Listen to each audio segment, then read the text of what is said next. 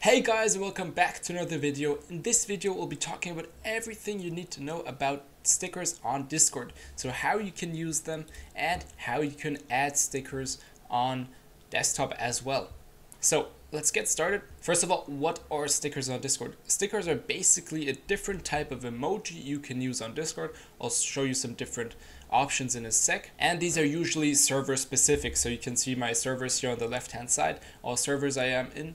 You can use the Discord stickers from any server on the server. Even if you don't have Nitro is the premium subscription to Discord, and if you have this premium subscription, you can use one sticker from one server on another server. That's what you're not able to do without this Nitro subscription. So let's go over how you can use these stickers. So you want to click onto this button right here, this sort of square smiley face right here in the bottom right next to your message chat bar. Click on that, and now you have this stickers tab right here. Now I don't have any stickers on this server right here, but you can see stickers from other servers, for example, but I wouldn't be able to use these right here, but I can use this sticker, for example. Now just click on the sticker and it'll be sent automatically, so you don't even have to hit send after. Once you click the sticker, it sends, and that's also why you can't add text to the sticker, so you just send simply that sticker. Now on your phone you want to go into the message of a chat as well. Just go into this message bar and then click on the emoji symbol on the right, and then it'll open up this tab with three different things you can select from, and there you want to click stickers, and then again you have the sticker menu and you can send any sticker you want on mobile as well. Next, let's go over how you can add stickers to your Discord server.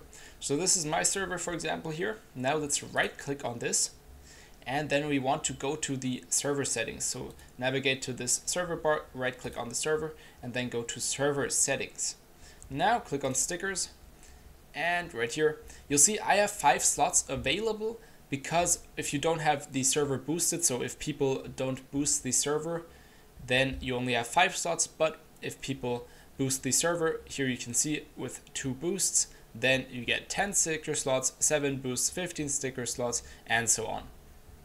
And people can boost the server by having Discord Nitro, so you subscribe to the premium version of Discord, and then once you are in a server, it'll show you the option to boost the server, and then the server, for example, gets options like this to have more stickers.